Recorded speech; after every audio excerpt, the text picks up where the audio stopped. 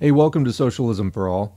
This file is being recorded for the April 2022 edition of Socialism for All, and in this video we're going to do an audiobook and discussion of Karl Kautsky's Ultra-Imperialism from 1914, as contrasted with an audiobook and discussion of Lenin's introduction to Bukharin's Imperialism and World Economy from 1915, which also concerns imperialism, but Lenin disagreed with Kautsky's theory.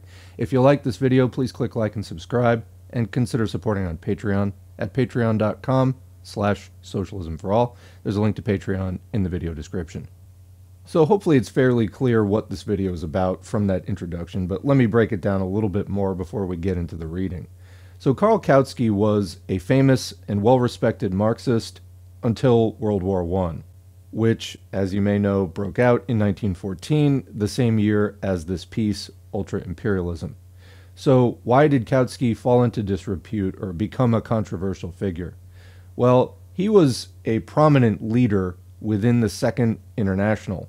This was basically a congress of all the socialist parties that existed at that time, at least the ones that had membership in it.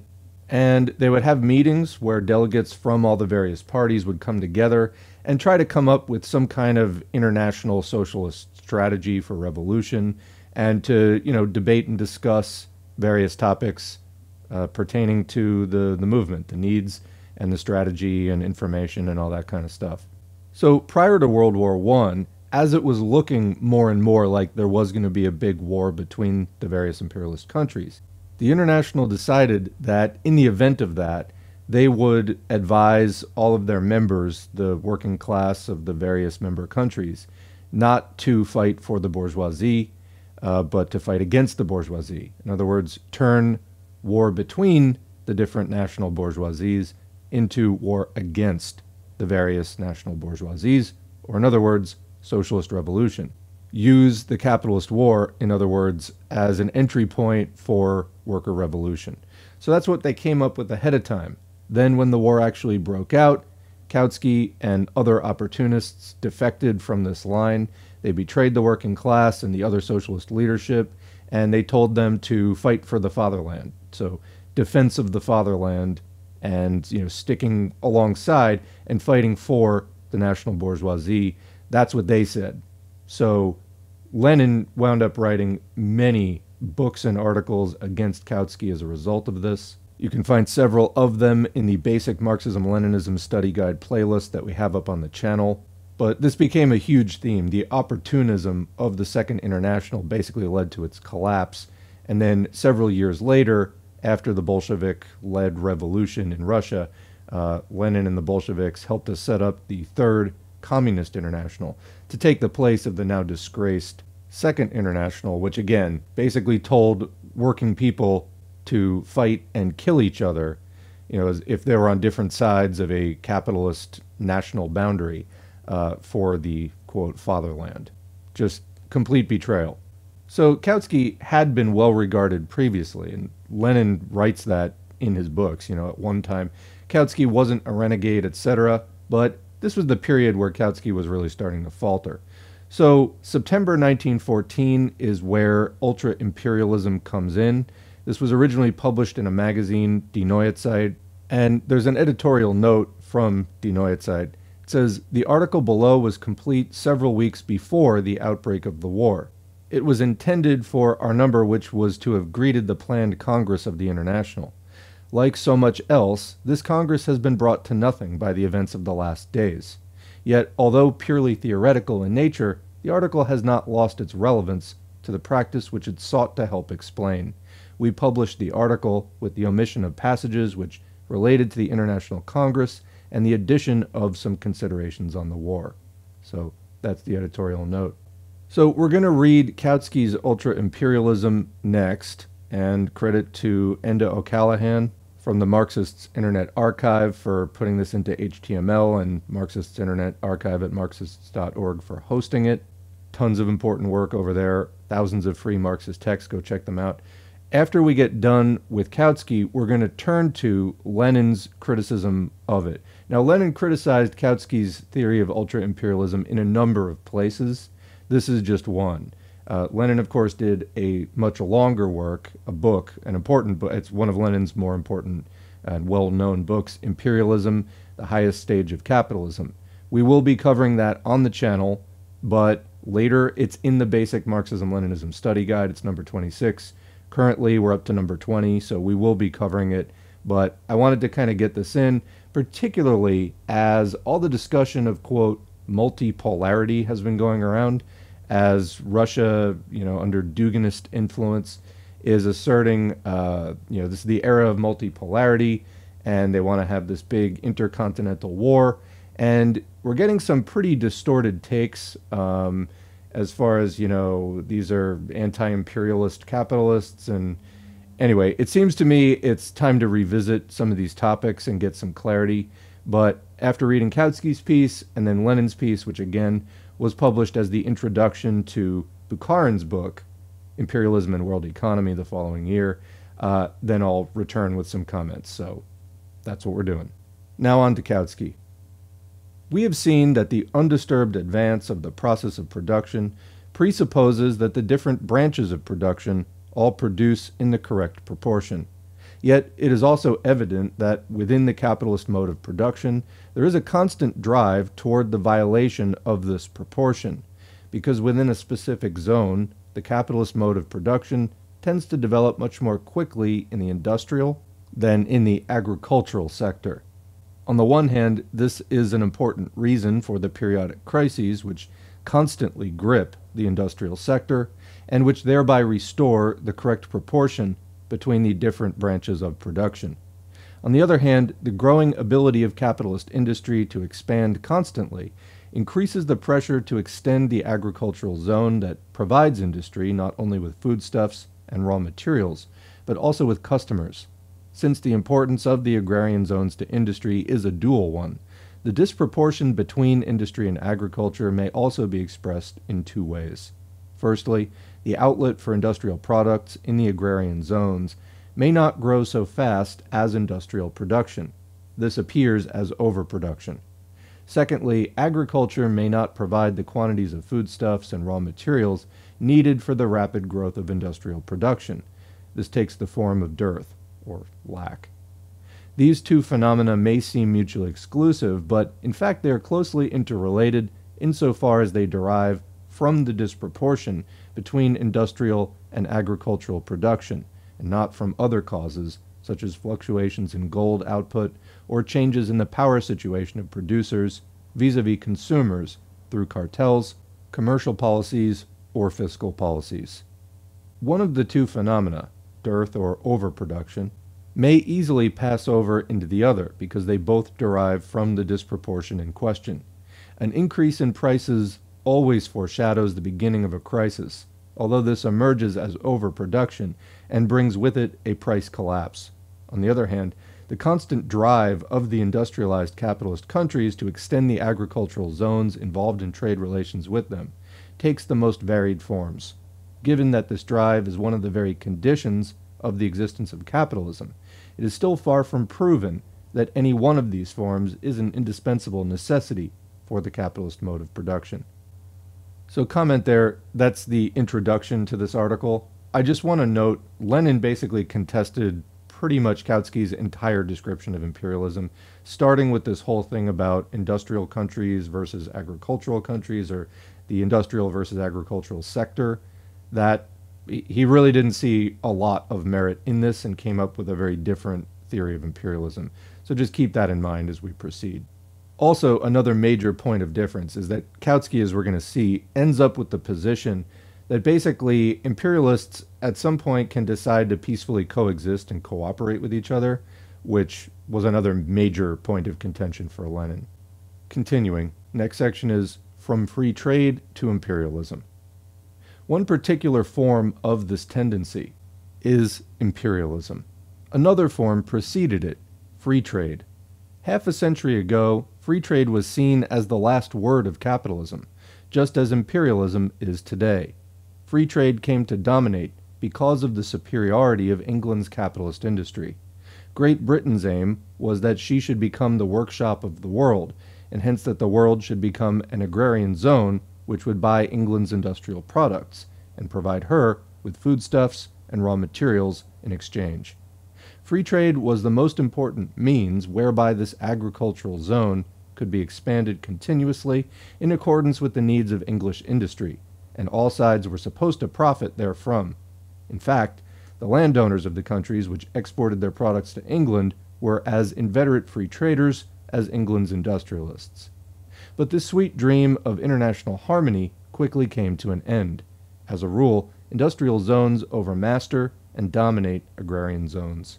This was true earlier of the city vis-a-vis the countryside, and it is now true of the industrial state vis-a-vis an agrarian state. A state which remains agrarian decays politically, and usually economically too, and loses its autonomy in both respects. Hence, efforts to maintain or win national independence or autonomy necessarily generate within the overall cycle of international capitalist circulation the struggle for an autonomous heavy industry, which must under present conditions be a capitalist one. The development of outlets for foreign industrial products in the agrarian state itself creates a series of preconditions for this. It destroys the internal pre-capitalist industry, thereby releasing a large quantity of labor power which is at the disposal of capital as wage labor. These workers emigrate to other states with growing industry if they can find no employment in their home country, but would prefer to remain at home if the construction of a capitalist industry allowed them to. Foreign capital itself flows into the agrarian country, first to open it by building railways, and then in order to develop its raw materials production, which includes not only agriculture, but also extractive industries, mining. The possibility of adding other capitalist enterprises to these grows. It then depends primarily on the political power of the state whether an autonomous capitalist industry develops. At first it was the areas of Western Europe and the Eastern USA which developed from agrarian states into industrial states, in opposition to English industry. They imposed protective tariffs against English free trade, and instead of the world division of labor between the English industrial workshop and the agricultural production of all other zones, which was England's aim, they proposed that the great industrial states divide those zones of the world that still remained free, as long as the latter could not resist them. England reacted to this. This was the beginning of imperialism. Imperialism was particularly encouraged by the system of capital export to the agrarian zones, which emerged at the same time. The growth of industry in the capitalist states today is so fast that a sufficient expansion of the market can no longer be achieved by the methods that had been employed up to the 1870s. Till then, the primitive means of transport which existed in the agrarian zones sufficed, particularly the waterways which had hitherto been the only possible form of large-scale transport of foodstuffs and raw materials, for railways had been constructed almost exclusively in highly industrialized and heavily populated zones.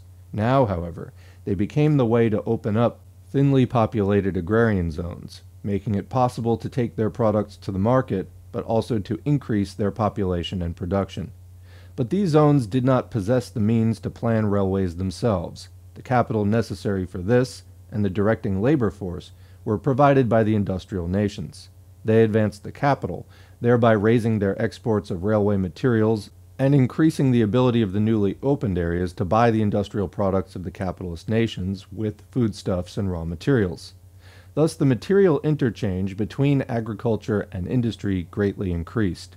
But if a railway in the wilderness is to be a profitable business, if it is even to be possible, if it is to obtain the labor power necessary for its construction and the security necessary for its operational demands, there must be a state authority, strong and ruthless enough to defend the interests of the foreign capitalists and even to yield blindly to their interests.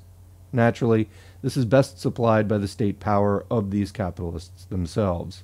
The same is true of bids for the possibility of mining richer ores or raising the production of commercial crops, such as cotton, by the construction of vast irrigation works, undertakings which are also made possible only by the export of capital from the capitalist countries.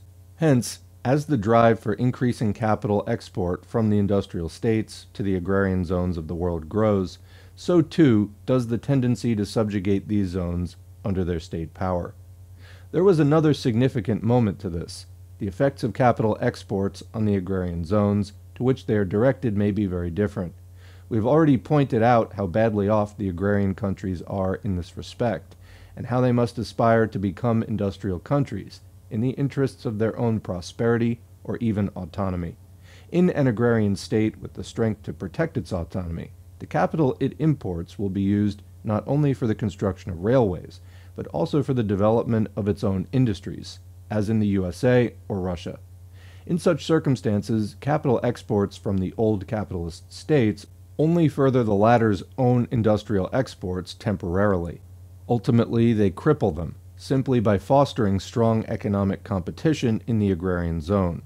The desire to hinder this is another motive for the capitalist states to subject the agrarian zones, directly, as colonies, or indirectly, as spheres of influence, in order to prevent them from developing their own industry, and to force them to restrict themselves entirely to agricultural production.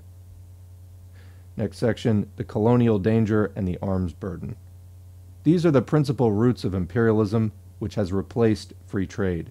Does it represent the last possible phenomenal form of capitalist world policy, or is another still possible? In other words, does imperialism offer the only remaining possible form in which to expand the exchange between industry and agriculture within capitalism? This is the basic question. There can be no doubt that the construction of railways, the exploitation of mines, the increased production of raw materials and foodstuffs in the agrarian countries has become a life necessity for capitalism. The capitalist class is as little likely to commit suicide as to renounce it, and the same is true of all the bourgeois parties. Rule over the agrarian zones and the reduction of their populations to slaves with no rights is too closely bound up with this tendency for any of the bourgeois parties to sincerely oppose these things. The subjugation of these zones will only come to an end when either their populations or the proletariat of the industrialized capitalist countries have grown strong enough to throw off the capitalist yoke. This side of imperialism can only be overcome by socialism. But imperialism has another side. The tendency towards the occupation and subjugation of the agrarian zones has produced sharp contradictions between the industrialized capitalist states, with the result that the arms race, which was previously only a race for land armaments, has now also become a naval arms race, and that the long prophesied world war has now become a fact. Is this side of imperialism, too, a necessity for the continued existence of capitalism, one that can only be overcome with capitalism itself? There is no economic necessity for continuing the arms race after the World War, even from the standpoint of the capitalist class itself, with the exception of, at most, certain armaments interests. On the contrary, the capitalist economy is seriously threatened precisely by the contradictions between its states. Every far-sighted capitalist today must call on his fellows, capitalists of all countries, unite. For first of all, there is the growing opposition of the more developed of the agrarian zones, which threatens not just one or other of the imperialist states, but all of them together. This is true of the awakening of Eastern Asia and India, as well as of the pan-Islamic movement in the Near East and North Africa. This upsurge is accompanied by the growing opposition of the proletariat of the industrial countries against every new increase of their tax burden.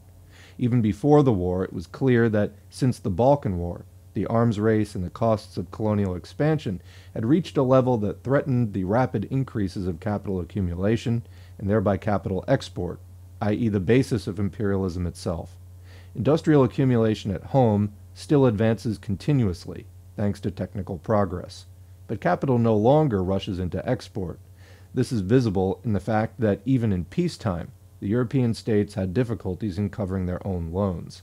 The rates of interest they were forced to grant rose. This is revealed, for example, by the average market prices of, and here there's a graphic, I'll try to remember to put it on the screen when I make the video. They compare the 3% German national loans and the 3% French annuities between 1905, it's 89 and 99 respectively, then in 1910, 85 and 97, in 1912, 80 and 92, and mid-1914, 77 and 83. After the war, this trend will not get better but worse if the arms race and its demands on the capital market continue to grow. Imperialism is thus digging its own grave. From a means to develop capitalism, it is becoming a hindrance to it. Nevertheless, capitalism need not yet be at the end of the line. From the purely economic standpoint, it can continue to develop so long as the growing industries of the capitalist countries can induce a corresponding expansion of agricultural production. This gets more and more difficult, of course, as the annual growth of world industry increases, and still unopened agrarian zones become fewer and fewer. So long as this limit has not been reached, capitalism may be wrecked on the reef of the rising political opposition of the proletariat, but it need not come to an end in economic collapse.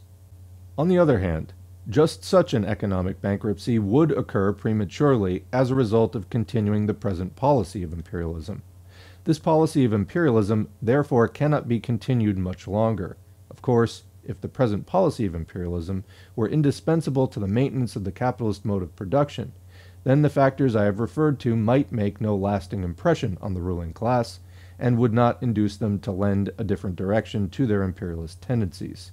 But this change will be possible if imperialism, the striving of every great capitalist state to extend its own colonial empire in opposition to all the other empires of the same kind, represents only one among various modes of expansion of capitalism. So commenting, that's the end of that section, and Kautsky is about to do the final section in which he basically lays out his idea of ultra-imperialism, which, could be like a third stage of capitalism he was suggesting, from free trade, sort of ascendant capitalism, to imperialism, then to ultra-imperialism, or super-imperialism as it has sometimes been translated. So, to summarize, Kautsky saying that imperialism is digging its own grave. It was, the new mode after free trade of expanding capitalism beyond the national boundaries and into the undeveloped world, what he's calling the agrarian zones. And but eventually they're going to run out of agrarian zones, and there's other limits. And when those limits are reached, this may be the end of capitalism as an economic collapse, because it just won't be able to keep growing in this way.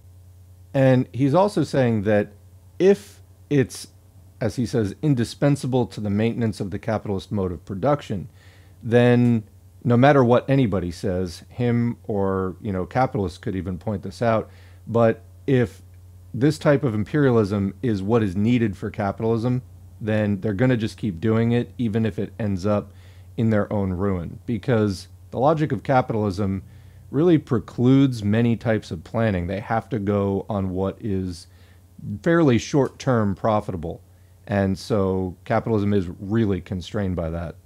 However, Kautsky is here theorizing that imperialists, if another course of action is materially possible, economically possible, then all the imperialists could get together and basically learn to cooperate with each other. But then this would be a shift, and kind of the third period, free trade to imperialism, to the next section, which Kautsky calls the next phase, ultra-imperialism. What Marx said of capitalism can also be applied to imperialism. Monopoly creates competition, and competition, monopoly. The frantic competition of giant firms, giant banks, and multimillionaires obliged the great financial groups who were absorbing the small ones to think up the notion of the cartel. In the same way, the result of the World War between the great imperialist powers may be a federation of the strongest who renounce their arms race. Hence, from the purely economic standpoint, it is not impossible that capitalism may still live through another phase, the translation of cartelization into foreign policy, a phase of ultra-imperialism, which of course we must struggle against as energetically as we do against imperialism, but whose perils lie in another direction, not in that of the arms race and the threat to world peace. The above exposition was completed before Austria surprised us with her ultimatum to Serbia. Austria's conflict with Serbia did not arise purely from imperialist tendencies. In Eastern Europe, nationalism is still a revolutionary motive force, and the present conflict between Austria and Serbia has nationalist as well as imperialist roots. Austria tried to implement an imperialist policy, by annexing Bosnia and threatening to include Albania in its sphere of influence. This aroused the nationalist opposition of Serbia, which feels threatened by Austria, and is now a danger to the existence of Austria on its own account. The World War did not come about because imperialism was a necessity for Austria, but because by its own structure it endangered itself with its own imperialism.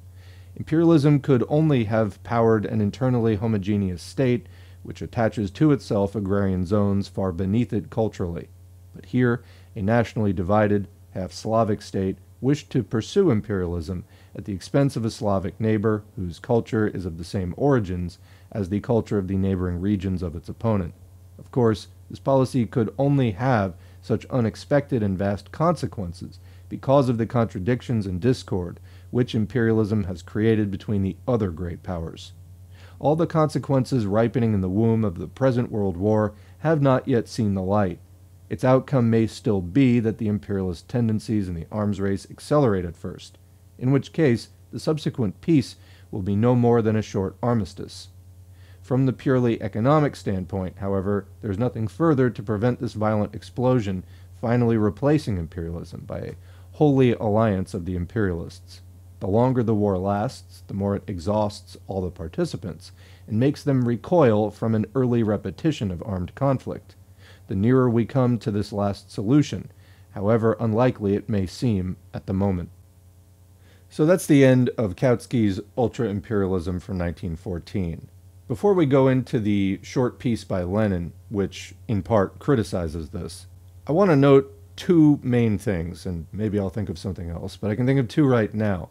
So first of all, Kautsky himself notes that this whole thing is a hypothetical. He's considering different possibilities.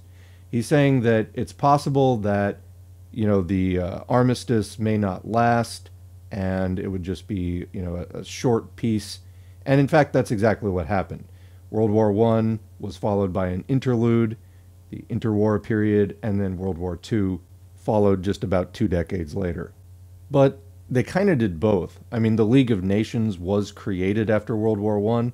This was sort of an attempt at a, quote, holy alliance of the imperialists.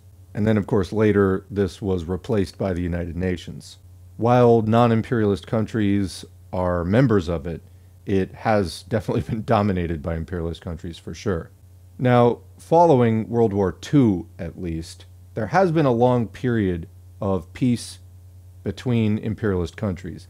The United States and Europe have not been fighting with each other militarily, and although the Cold War also went on for decades, which basically, after the destruction of the USSR, was replaced with sort of the Cold War, but with only one side. So the, quote, unipolar era of, the United States and Europe being able to do pretty much whatever they want unopposed.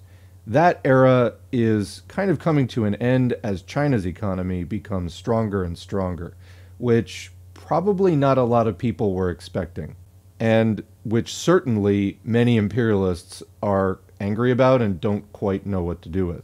Now, we're not imperialists here at this channel, we're socialists, so we're interested in class struggle, the independent organization of the working class for deposing capitalists and abolishing capitalism.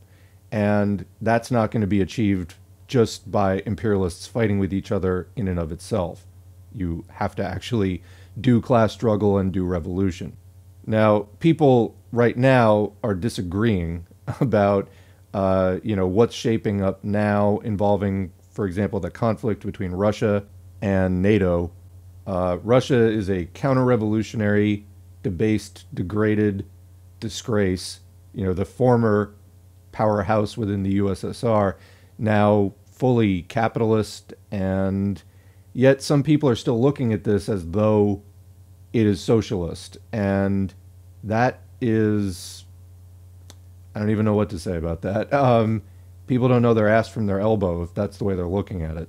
I mean, Russia could take over the entire world tomorrow. Let's say they could wave a magic wand and do that. Would that be world revolution? Would that be socialism? Not even close. Okay, so this is not really class struggle. It is fighting between capitalists. Granted, NATO, the EU, USA, much more control there over the global economy compared to Russia. But as far as modes of production, who is the ruling class? Yeah, we're talking about capitalism. Capitalists on one side, capitalists on the other. I mean, much more powerful capitalists on a global scale on one side, but capitalists nonetheless. And as socialists, that's primarily what we're looking at. So this kind of brings me to point two, the final point here, is that even Kautsky said, quote, "Hence, from the purely economic standpoint, it is not impossible that capitalism may still live through another phase, after imperialism, the translation of cartelization into foreign policy, a phase of ultra-imperialism," here's the emphasized point, "which of course we must struggle against as energetically as we do against imperialism, but whose perils lie in another direction, not in that of the arms race and the threat to world peace." So in other words, basically saying that for socialists in this proposed era, hypothetically, of ultra-imperialism, the concern would not be that the imperialist countries keep fighting with each other and, thereby threaten world peace and buildings are getting blown up and all that stuff, but rather the, imperialists would unify and then would be increasing their subjugation of other parts of the world and, of course, internal police violence and things like that. That would be the concern. And he said that we would have to struggle against that too. So, therefore, if we were going to adopt Kautskyite terms and basically say that the period leading up to World War I and World War II, and basically culminating in World War II, was the imperialist phase, where the imperialists were fighting with each other, and then the post-war period, where the imperialists were not really militarily attacking each other, but had sort of formed a lasting truce. Eventually in the case of Europe, like even the EU and things like that, NATO, military alliances like that, that this rise of, quote, multipolarity, which again is not a Marxist theory, but this multipolarity, well, first of all, on the checklist of logic here, is it socialism? No, the capitalist class, there's not been a social revolution. Capitalist class is still the ruling class. Okay, so it is some phase of capitalism then.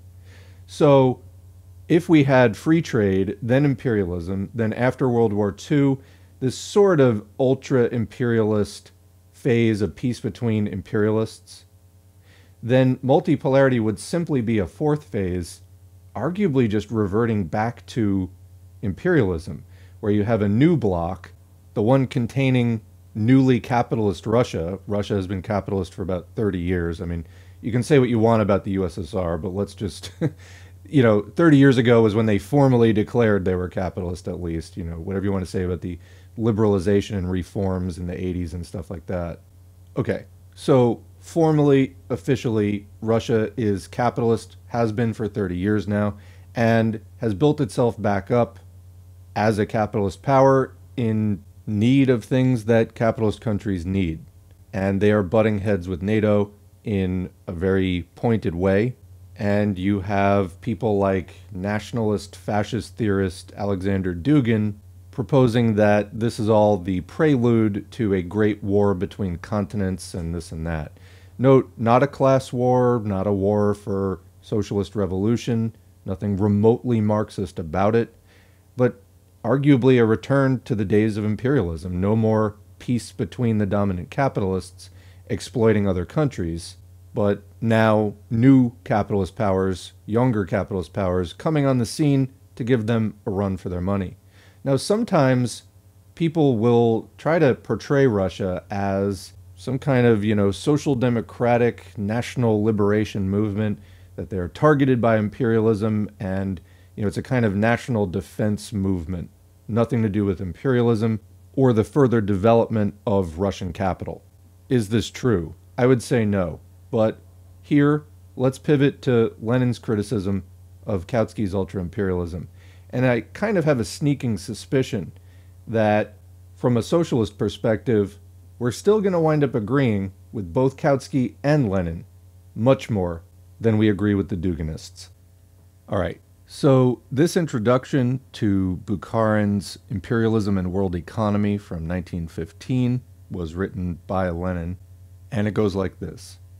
The importance and timeliness of the topic treated in the work of N.I. Bukharin require no particular elucidation. The problem of imperialism is not only a most essential one, but we may say that it is the most essential problem in the realm of economic science, which examines the changing forms of capitalism in recent times. Everyone interested not only in economics, but in any sphere of present-day social life, must acquaint themselves with the facts relating to this problem, as presented by the author in such detail on the basis of the latest available data. Needless to say that there can be no concrete historical analysis of the present war, again World War I, if that analysis does not have for its basis a full understanding of the nature of imperialism, both from its economic and political aspects. Without this, it is impossible to approach an understanding of the economic and diplomatic situation of the last decades, and without such an understanding, it is ridiculous even to speak of forming a correct view on the war. From the point of view of Marxism, which most clearly expresses the requirements of modern science in general, one can only smile at the, quote, scientific value of a method which consists in culling from diplomatic documents or from daily political events only such isolated facts as would be pleasant and convenient for the ruling classes of one country, and parading this as a historic analysis of the war.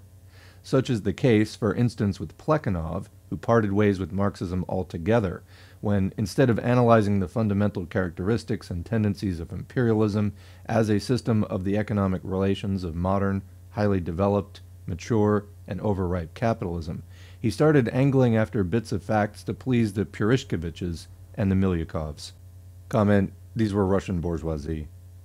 Under such conditions, the scientific concept of imperialism is reduced to the level of a cuss word addressed to the immediate competitors, rivals, and opponents of the two above-mentioned Russian imperialists, whose class basis is entirely identical with that of their foreign rivals and opponents. In these times of forsaken words, renounced principles, overthrown world conceptions, abandoned resolutions, and solemn promises, one must not be surprised at that. The scientific significance of N.I. Bukharin's work consists particularly in this, that he examines the fundamental facts of world economy relating to imperialism as a whole, as a definite stage in the growth of most highly developed capitalism. There had been an epoch of a comparatively, quote, peaceful capitalism, when it had overcome feudalism in the advanced countries of Europe and was in a position to develop comparatively tranquilly and harmoniously, quote, peacefully, spreading over tremendous areas of still unoccupied lands and of countries not yet finally drawn into the capitalist vortex. Of course, even in that epoch, marked approximately by the years 1871 and 1914, quote, peaceful capitalism created conditions of life that were very far from being really peaceful, both in the military and in a general class sense. For 9/10 of the population of the advanced countries, for hundreds of millions of peoples in the colonies and in the backward countries, this epoch was not one of peace, but of oppression, tortures, horrors that seemed the more terrifying since they appeared to be without end. This epoch has gone forever. It has been followed by a new epoch, comparatively more impetuous, full of abrupt changes, catastrophes, conflicts, an epoch that no longer appears to the toiling masses as horror without end, but is an end full of horrors. It is highly important to have in mind that this change was caused by nothing but the direct development, growth, continuation of the deep-seated and fundamental tendencies of capitalism and production of commodities in general. The growth of commodity exchange, the growth of large-scale production, are fundamental tendencies, observable for centuries throughout the whole world. At a certain stage in the development of exchange, at a certain stage in the growth of large-scale production, namely at that stage that was reached approximately at the end of the 19th and the beginning of the 20th centuries, commodity exchange had created such an internationalization of economic relations, and such an internationalization of capital, accompanied by such a vast increase in large-scale production, that free competition began to be replaced by monopoly. The prevailing types were no longer enterprises freely competing inside the country and through intercourse between countries, but monopoly alliances of entrepreneurs, trusts. The typical ruler of the world became finance capital, a power that is peculiarly mobile and flexible, peculiarly intertwined at home and internationally, peculiarly devoid of individuality, and divorced from the immediate processes of production, peculiarly easy to concentrate, a power that has already made peculiarly large strides on the road of concentration, so that literally several hundred billionaires and millionaires hold in their hands the fate of the whole world. Reasoning theoretically and in the abstract, one may arrive at the conclusion reached by Kautsky, who, like many others, has parted ways with Marxism, but in a different manner, that the time is not far off when those magnates of capital will unite into one world trust, which would replace the rivalries and the struggle of nationally limited finance capital by an internationally united finance capital. Such a conclusion, however, is just as abstract, simplified, and incorrect as an analogous conclusion arrived at by our Struvists and economists of the 1890s. The latter proceeding from the progressive nature of capitalism, from its inevitability, from its final victory in Russia, at times became apologetic, worshipping capital, making peace agreements with it, praising it instead of fighting it. At times became non-political, i.e. rejected politics or the importance of politics, denied the probability of general political convulsions, etc., this being the favorite error of the economists. At times even preached strike, pure and simple. General strike, to them, was the apotheosis of the strike movement. It was elevated to position where other forms of the movement are forgotten or ignored. It was a salto mortale from capitalism to its destruction by strikes alone. There are indications that the undisputed progressiveness of capitalism, compared with the semi-Philistine, quote, paradise of free competition, and the inevitability of imperialism, with its final victory over, quote, peaceful capital in the advanced countries of the world, may at present lead to political and non-political errors and misadventures, no less numerous or varied. Particularly as regards Kautsky, his open break with Marxism has led him not to reject or forget politics, nor to skim over the numerous and varied political conflicts, convulsions, and transformations that particularly characterize the imperialist epoch, nor to become an apologist of imperialism, but to dream about a, quote, peaceful capitalism. Quote, peaceful capitalism has been replaced by unpeaceful, militant, catastrophic imperialism. This Kautsky is compelled to admit, for he admitted it as early as 1909 in a special work in which he drew sound conclusions as a Marxist for the last time. There's a footnote there. That special work was his pamphlet Der Weg zur Macht, or The Road to Power. Lenin mentions this in several works in which he criticizes Kautsky as kind of the last time that Kautsky really made sense. Continuing, if it is thus impossible simply, directly, and bluntly to dream of going from imperialism back to, quote, peaceful early capitalism, is it not possible to give those essentially petty bourgeois dreams the appearance of innocent contemplations regarding, quote, peaceful ultra-imperialism? If the name of ultra-imperialism is given to an international unification of national, or more correctly, state-bound imperialisms, which, quote, would be able to eliminate the most unpleasant, the most disturbing and distasteful conflicts, such as wars, political convulsions, etc., which the petty bourgeois are so afraid of, then why not turn away from the present epoch of imperialism that has already arrived, the epoch that stares one in the face, that is full of all sorts of conflicts and catastrophes? Why not turn to innocent dreams of a comparatively peaceful, comparatively conflictless, comparatively non-catastrophic ultra-imperialism? And why not wave aside the, quote, exacting tasks that have been posed by the epoch of imperialism now ruling in Europe? Why not turn, instead of dreaming that this epoch will perhaps soon be over, that perhaps it will be followed by a comparatively, quote, peaceful epoch of ultra-imperialism, which demands no such, quote, sharp tactics? Kautsky says directly that at any rate, quote, such a new ultra-imperialist phase of capitalism is thinkable.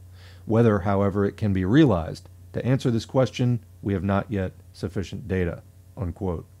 In this tendency to evade the imperialism that is here and to pass in dreams to an epoch of, quote, ultra-imperialism, of which we do not even know whether it is realizable. There is not a grain of Marxism. In this reasoning, Marxism is admitted for that, quote, new phase of capitalism, the realizability of which its inventor himself fails to vouch for, whereas for the present, the existing phase of capitalism, he offers us not Marxism, but a petty bourgeois and deeply reactionary tendency to soften contradictions. There was a time when Kautsky promised to be a Marxist in the coming restless and catastrophic epoch, which he was compelled to foresee and definitely recognize when writing his work in 1909 about the coming war.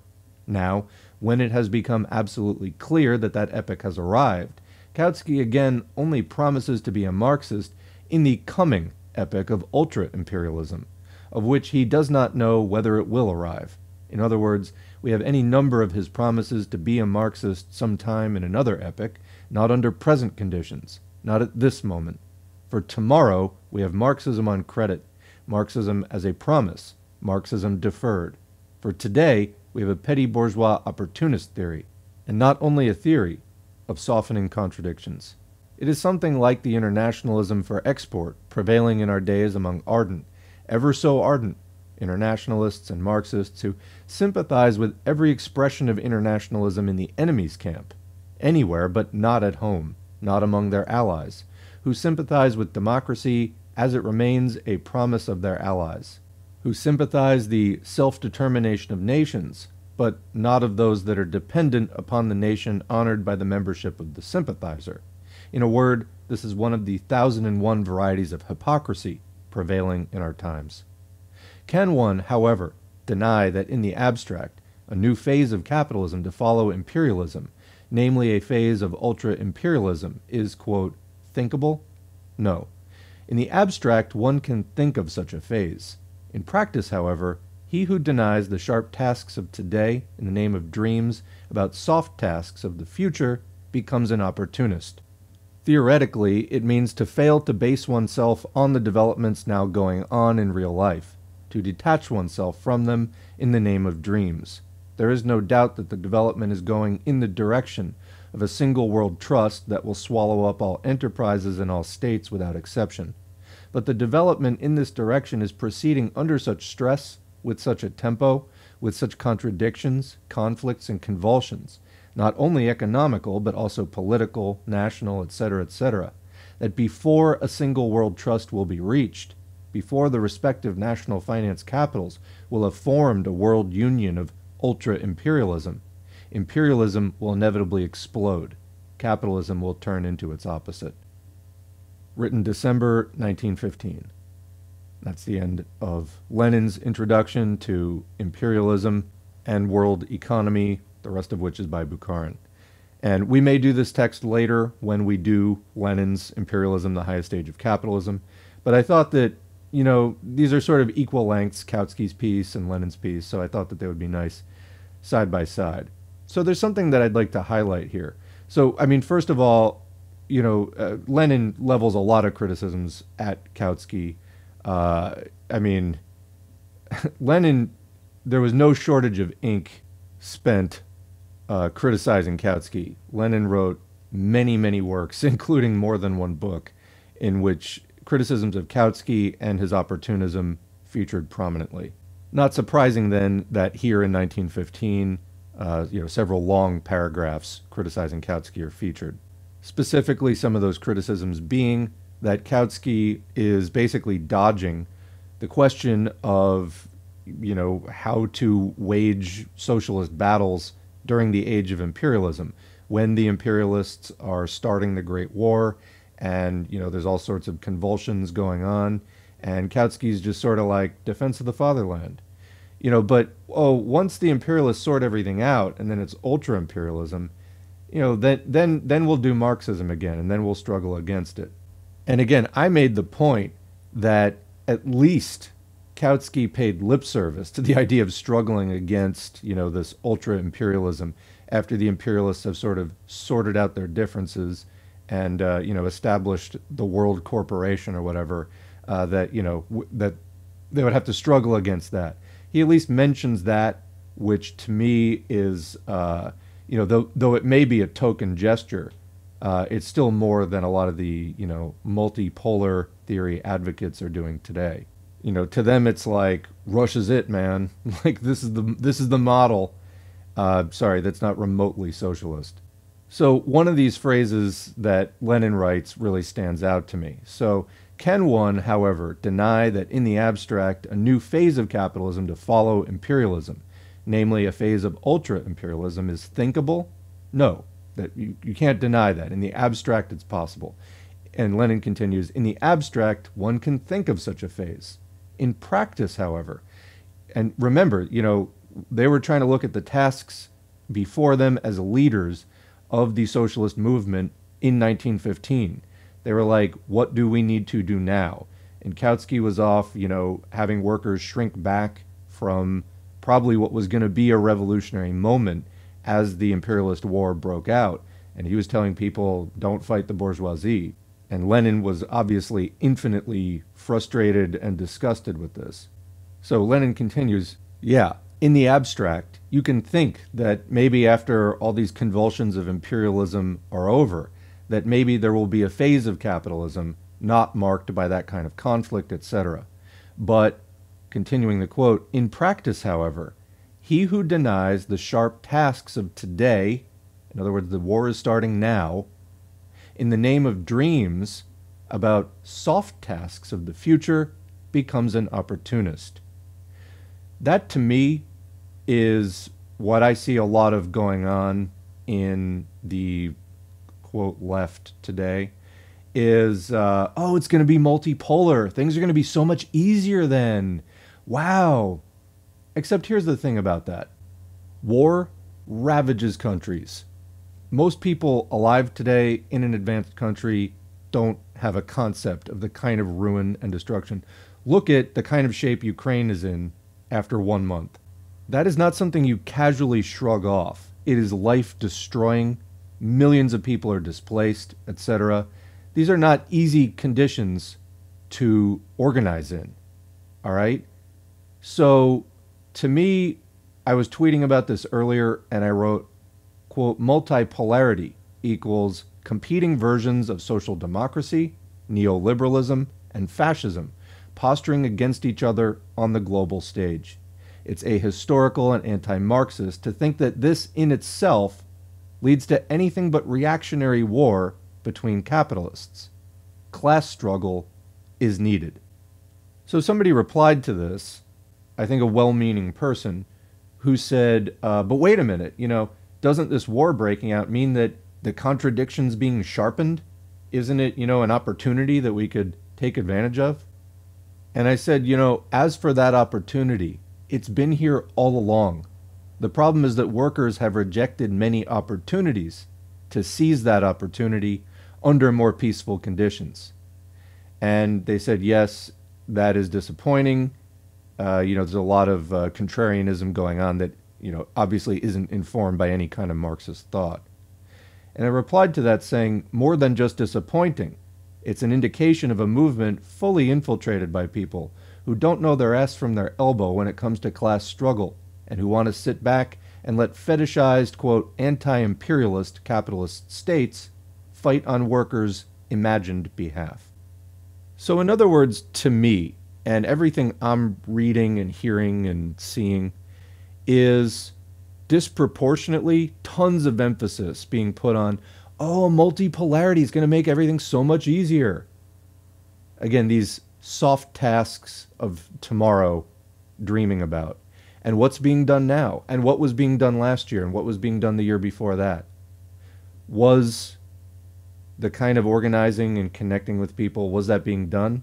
Or was it kind of more armchair bullshit? And even to the extent that it wasn't armchair, like people weren't deliberately neglecting organizing, but just, the organizing wasn't coming along, and now people are trying to console themselves because organizing efforts weren't fruitful enough, the masses weren't rallied, etc. People are not poised on the brink of a revolutionary moment, and we're just waiting now for imperialist war to break out to seize that opportunity. Believe me, we're not in that position currently. But yeah, again, to the extent that this was not armchair arrogance and not a neglect of organizing, but just simply unsuccessful organizing. I think that's being charitable, but let's just go with that for a minute. I think that there's an undue amount of wishful thinking, fantasy consolation going on with like, oh, it's going to get so much easier. Yeah, you don't know that. And honestly, I think that there is actually reason to believe the direct opposite. In other words, that 5 years from now, people will be looking back at when it would have been so much easier to do the organizing. You listen to somebody like Dugin, who talks about Ukraine needs to be restored to Russia, and then like the Russian Empire can really be rebuilt. This is like a key piece, and on and on. Where's the end game in that? There's a lot of talk about this being about defense and this and that. I don't think that. And again, for people who want to portray this as like pro-NATO, forget that. We've covered that, okay?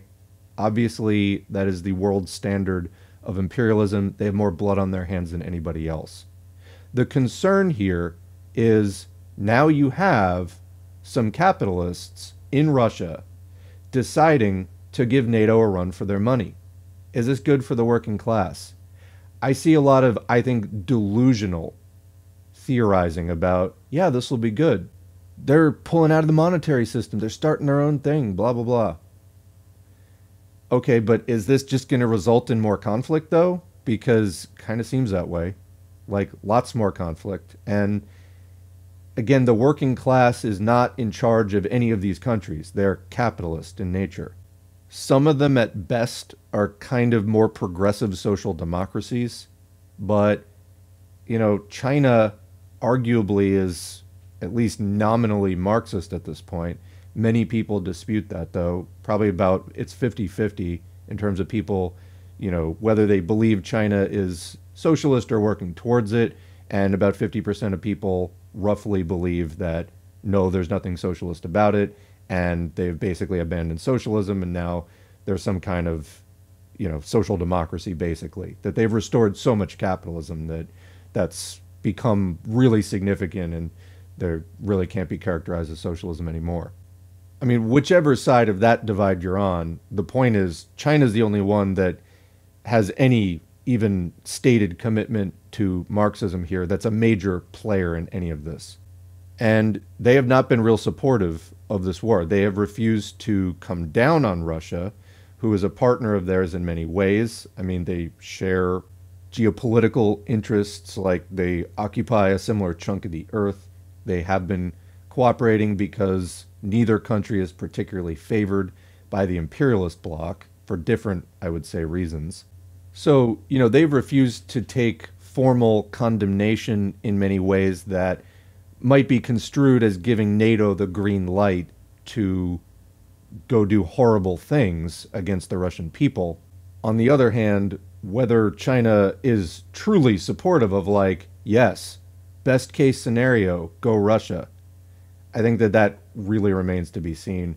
I mean, just even on one point, as far as, China's commitment, let's say, to international development of the overexploited world, well, what's happening as far as Russia and Ukraine?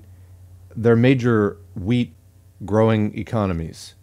So with this war, there's a prediction that like there's going to be maybe a third of the global wheat supply this year, something like that, might get wiped out. This is going to cause food shortages all over the world. Of course, richer countries are going to be able to get more of it, and poorer countries are just going to do without. And what's going to happen? Famine. So there's one impact to this. I mean, Joe Biden just the other day was talking about there's going to be, quote, real food shortages, even in the U.S. So this is not good. Again, I ask you, where is the end game here? Who is actually benefiting in terms of the global working class? And people, again, want to talk about this, oh, it's, the 3D chess of the monetary system and this and that. I ask, was any of this necessary from a socialist working class point of view?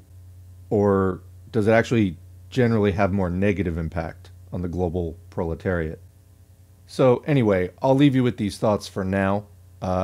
We've now read a little bit more of, Kautsky's Ultra-Imperialism, Lenin's criticisms of it. To me, there are definitely some parallels to what's going on today. At least it can perhaps inform sort of examinations of these questions with current events going on. We're only, like 6 weeks into this whole Russia-Ukraine situation. It's maybe the opening salvo to something much bigger. That's what I fear and suspect. I think it's going to send shockwaves in not a good way. I think that the people most excited about this are not particularly friends of the global proletariat, however they like to dress themselves up. I could be wrong, but that's definitely my hunch. And again, this isn't about being pro-NATO. Yes, obviously, we need to shift power away from imperialism, but we do that through revolution. And I think that the hard fact that not a lot of people really want to face is that that is just not on the agenda. One way or another, people either don't have revolutionary ideology anymore, or they have become so cynical and passive about the whole thing that they've basically written it off as a possibility, even if they theoretically believe in it and embrace that ideology. It has become limp and dead in terms of, well, that's never going to happen, so maybe this is the best that we can do. Except what I'm saying is, smelling salts, snap out of it. You've fallen into a coma, your brain has turned off. This is despondency, this is despair, and I think people are sleepwalking towards possibly some major disasters and just kind of a nightmare. And if you want to do that, obviously I can't stop people, but for fuck's sake, stop doing it in the name of socialism. Anyway, I'm going to leave it there. Thanks for listening. What do you think? Leave a question or comment below. We'll pick it up there. Otherwise, thanks to the current patrons whose names are on the screen. If you'd like to get your name on the screen, head to patreon.com/socialismforall and sign up for as little as $2 a month or more. Every donation is encouraging. They're also materially helpful, so I really appreciate them. They've enabled me to spend more time on this channel than I would have been able to do otherwise, so the more the merrier, and the more videos you're likely to see. Otherwise, of the videos that do get made, engagement helps, so thanks to everybody who is doing the liking, sharing, subscribing, commenting, even if it's just thanks or good video. I see you, those who are doing that. I really appreciate it. All of that helps new audience members to stumble across this content. There's a lot of people out there with a lot of questions about what's going on in the world. Your engagement with the channel makes it that much more likely for somebody else to come across this content than, I don't know, Ben Shapiro. So much appreciated, and the future audience members, thank you as well. Anyway, we'll leave it there, and thanks again. We will catch you in the next video.